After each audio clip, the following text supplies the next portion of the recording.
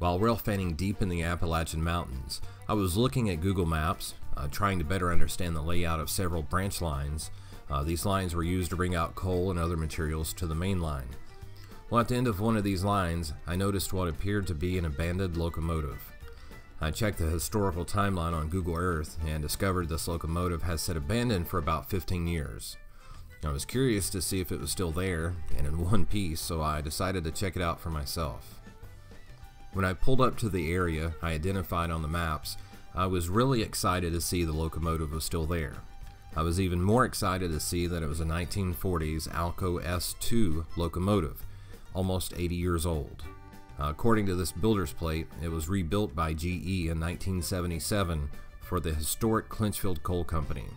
It later became part of CSX. One of the things that makes this locomotive interesting is that it was retrofitted with a remote-controlled unit, allowing an operator to do yard work from one central location. And I would later find out from a retired chip mill worker, the operator would often control this particular unit on top of this old tipple. It provided a clear and unobstructed view of the entire yard and its operations. In these decades-old photos, you can actually see the switcher in action, moving cars filled with wood chips in the yard. After taking a look around the outside of the old locomotive, I decided to climb on board for a closer look. And despite some dust, leaves, and a few spiders, the inside looked really great, well, except for a lone cracked window.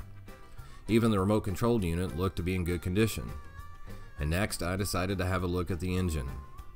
Originally, these Alco S2 locomotives packed up to 1,000 horsepower, but after its rebuild in '77, a smaller, less expensive 335 horsepower Caterpillar engine was installed. And though it had a serious drop in horsepower, it would have been plenty enough power for this type of yard work. And lastly, I decided to climb on top to have a bird's eye view. In the distance, you can see the old tipple, which used to be the heart of this operation.